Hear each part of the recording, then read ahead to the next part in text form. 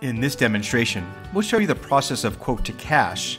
Now, the reference to sales to accounting represents the multiple applications that'll be on display in this demonstration.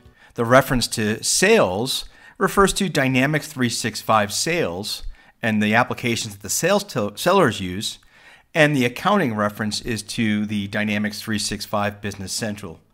As these two applications are integrated or can be integrated based on the correct licensing, we'll show you in this scenario how to create a sales quote in Dynamics 365 Sales, convert that quote to a sales order. From there, the business rules of the organization will then convert that order into a sales invoice. We'll post the invoice, we'll send it back to the sales application just to track the status of the invoice, and eventually the customer pays. We'll convert that to cash. Let's begin by creating a sales quote. I'm in Dynamics 365 Sales in the Sales Hub, and a sales rep receives a call from a customer, is interested in placing an order but wants a quote first. We'll go ahead and open up the customer, hit sales quote, enter the name of the quote. We'll select the price sheet for Business Central, which is where we manage our inventory and our current prices. We'll select the customer. This is a datum, and choose Save and Close. View the record. Once I have the quote created, I need to add line items. The quote has been saved, but I need to enter the products and the lines. I'll look for my existing products. We'll give this the Antwerp conference table. Save and close, and then activate the quote. Now we get confirmation from the customer that they do want to move forward, so we'll convert that to an order. Here at the top of my toolbar in the ribbon, we've won the deal, put in a description, select OK. Now the order's been created. The last step is to submit. And since this is integrated into Business Central, once that submission takes place, that order has been passed on to Business Central for processing and invoicing. So let's go ahead and switch applications.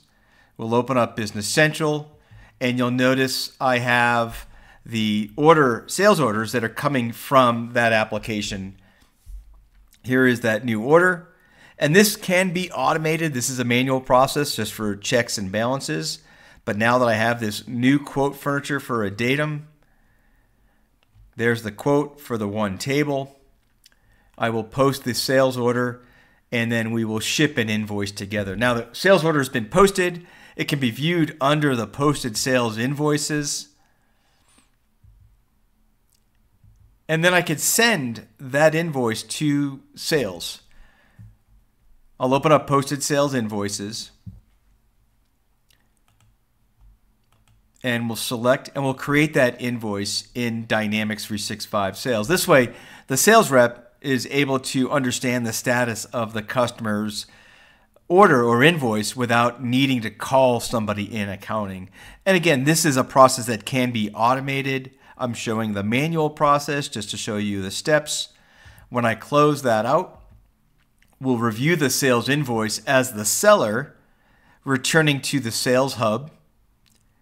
Now under the invoices, you can open the invoice and you notice the status is billed.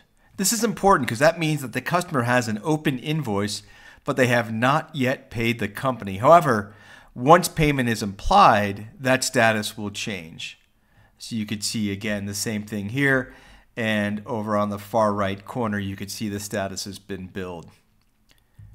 The customer has paid us. Let's go ahead and convert that into our ledger. I'll open up the cash receipts, and with payment to the customer, I'll enter in the sales amount that they sent us. I will apply that to the document, which was this sales invoice. I'll select OK.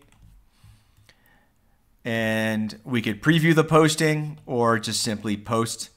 And now that those lines have been created, returning to sales, I'll open up the Sales Hub. You'll notice in the status, it reflects the recent activity that invoice has now been paid. So in this scenario, is really just to show you the integrated seamless experience, the two applications working together from the sales quote and converting that quote to an order, and then the business rules being taken over and the responsibility of the finance professional in Business Central to take over the remaining part of this process.